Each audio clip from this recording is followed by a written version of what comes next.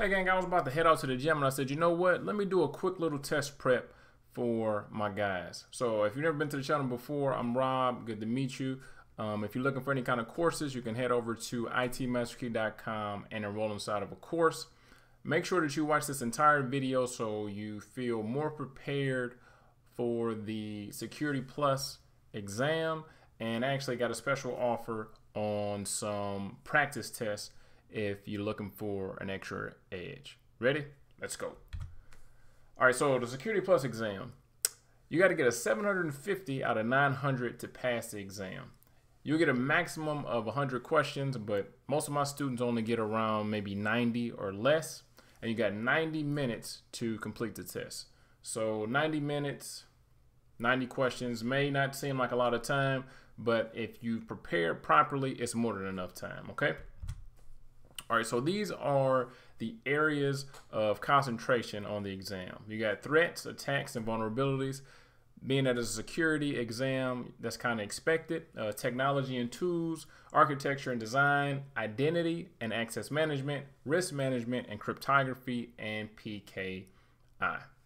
So let's go ahead and get straight into some question types and the answers, just to get you guys inside of the mind frame that you need to be in when you're inside the box taking the test. JAMAL, a penetration tester, has received zero information about his next client. He is to perform a penetration test in 15 minutes. What type of testing is he most likely to perform? So out of this question, you need to decipher what information you need and what you don't need. So he hasn't got any information from his next client, and he's doing a penetration test. What type of test is he probably perform if he doesn't know anything? It's just like he's an actual hacker, an actual attacker trying to take this network down. Easy. Black box. So black box, you have zero information about the infrastructure, about the people that work there. You don't have any kind of intel. Only intel that you get is the stuff that you get from whatever type of taxes that you use during your penetration test. You created an authentication server. Your main concern is to ensure there is mutual delegation and authentication. This will happen via a process of ticket-granted tickets. What technology are you using? So the main thing that you need to pull out of this is ticket granting tickets. There's only one of these authentication types or server types that would actually authenticate using a ticket granting ticket process. And what would that be? Easy. Kerberos. Easy, easy, easy. Next up, Tim, an analyst, has developed code for a new program. The program is currently being evaluated by team members. The feedback from Tim's team members will be used to improve any issues with the code. What is this process called?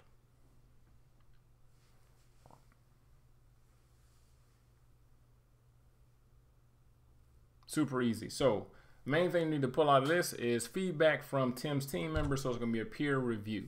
So you create your code, you rock out with your code, and then your buddies, your team members will look it over and say, hey, you forgot a semicolon, or hey, I think you need to put this here, you need to put that there, okay? ERNEST finds a folder with a bunch of documents related to past customers. The documents have information regarding the customer's birth dates, addresses, and phone numbers. ERNEST turned these documents into his information assurance rep. The documents will be classified as what? Perfect, easy. Personal identifiable information. All right, if it contains birthdays, addresses, phone numbers, stuff like that, it will be considered PII, and that's personal identifiable information. And like I always tell you guys, on the actual exam, acronyms, right? Acronyms will come up and slap the shit out you inside of the test. So just make sure that all acronyms, that you know what they stand for, and if it's a protocol or something like that, that you know what it does, and if it breaks, how will the network or the machine react. Just in short, acronyms, just make sure that you feel comfortable with acronyms, okay? Angelica just downloaded a free navigation app. Several minutes later, she notices her phone isn't working properly. What type of virus could she possibly have? What do we think? What most likely does she have? Perfect. If that huge horse didn't give you a indication, it's probably a Trojan horse. So just remember, a Trojan horse is a type of virus that looks like it's doing something good, but it actually does something bad. So she's like, oh, look, I got a free navigation app. And when she downloaded that app, it actually downloaded a Trojan horse, which is a type of virus that masquerades acting like it's doing something good or something that is cool. In this example, a navigation app, but it's actually trying to jack up your device. Okay. Will has completed his penetration test. He starts describing an attack where an employee can set an attack to occur 30 minutes after they're fired. What is this? What is the name of said attack? So if somebody's fired, the attack will actually commence 30 minutes after that. What type of attack has a huge factor or is completely dependent upon triggering at a certain date, certain time, or if a certain event happens out of those options? Easy. There's a huge bomb in the middle of the screen, and it's a logic bomb. So a logic bomb doesn't actually commence, doesn't actually execute until a certain event or until a certain time or date, right? So in this instance, the guy wanted it to happen when somebody was fired. So 30 minutes after they're fired, their machine downloads a virus and starts acting crazy. Maybe a worm that infiltrates other machines, so on and so forth. So a logic bomb, certain time, certain date, certain event. Okay. Lewis works at Jimmy's Jumping Flapjacks. Every day, an employee from Pancake Palace comes to Jumping Flapjacks to see what's in the pancake batter. This employee is trying to steal proprietary information and will be considered a what? Proprietary is just a big word that just means that it's stuff that only Jimmy's Jumping Flapjacks should know. Just like Apple has proprietary information, has proprietary devices that you can only use with Apple products, Jimmy's Jumping Flapjacks has pancake batter that they only want to be used there. It's theirs, not to be used anywhere else. So what would you consider the employee that keeps on coming over there trying to figure out what's inside of the batter? Super easy. Don't think too much. He would just be a competitor trying to figure out why the hell is everybody over here eating these flapjacks instead of coming over to Pancake Palace to eat my stuff. Jim types google.com and hold on. Okay, okay, shit. Jim types goggle.com instead of google.com. He is brought to a site that looked identical to Google's.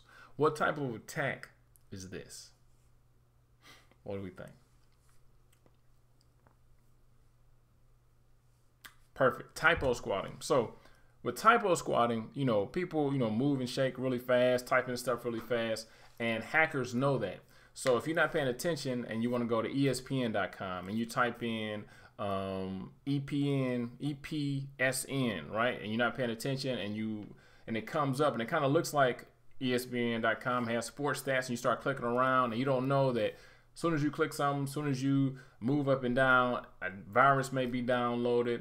It may download a keylogger, a script kiddie. It may just do something that you don't want it to do. So typo squatting is literally when hackers, you know, create websites, create things that are super close to really popular websites because they know a lot of people have typos and don't pay attention and start clicking around, and viruses can get downloaded that way. Okay.